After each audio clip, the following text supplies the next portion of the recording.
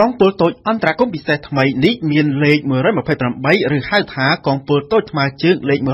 128កងពលតូចថ្មើរជើងថ្មីនេះនឹងចំណុះឲ្យយុទ្ធភូមិភាគទី1ដែលមានទីបញ្ជាការដ្ឋានស្ថិតនៅក្នុងខេត្តស្ទឹងត្រែងនេះបើតាមការប្រកាសរបស់ប្រមុខរដ្ឋាភិបាលកម្ពុជាលោកហ៊ុនសែនខណៈដែលលោកកំពុងធ្វើដំណើរតាមឧទ្ធម្ភាគចក្រពីភ្នំពេញឆ្ពោះទៅកាន់ខេត្តស្ទឹងត្រែងនៅព្រឹកថ្ងៃទី16ខែសីហានេះក្រៅពីបានប្រកាសពីគម្រោងបង្កើតកងពលតូចថ្មើរជើងថ្មីនេះហើយប្រមុខរដ្ឋាភិបាលកម្ពុជាក៏បានប្រកាសពីគម្រោងរបស់រាជរដ្ឋាភិបាលកម្ពុជាក្នុងការបោះទីតាំងកងទ័ពជើងទឹកកម្ពុជាឲ្យទៅប្រចាំការនៅក្នុងខេត្តភាគឦសាននៃប្រទេសកម្ពុជានេះដែរលោកផៃស៊ីផានអ្នកនាំពាក្យទីស្តីការគណៈរដ្ឋមន្ត្រីនៅមិនទាន់អាចបញ្ជាក់អំពីរចនាសម្ព័ន្ធកងពលតូចថ្មីនេះនៅឡើយទេក៏ប៉ុន្តែលោកបានបញ្ជាក់ថាការបង្កើតឡើងនៅកងពលតូចថ្មីនេះគឺដើម្បីបន្ថែមការការពារតំបន់ព្រំដែនកម្ពុជានៅក្នុងខេត្តស្ទឹងត្រែងនៅក្នុងរង្វង់ផ្ទៃដី50គីឡូម៉ែត្រការ៉េ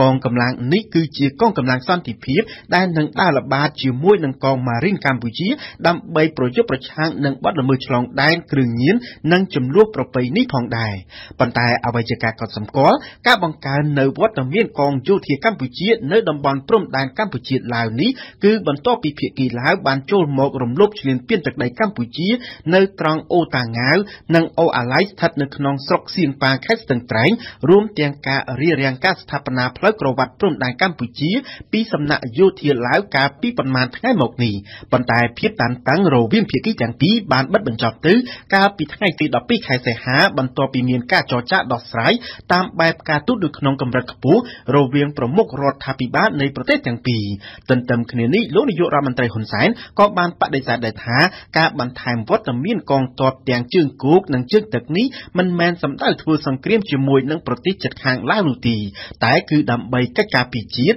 ការពារប្រជាជននិងទំនាក់ទំនងល្អជាមួយនឹងប្រទេសជិតខាងតែប៉ុណ្ណោះ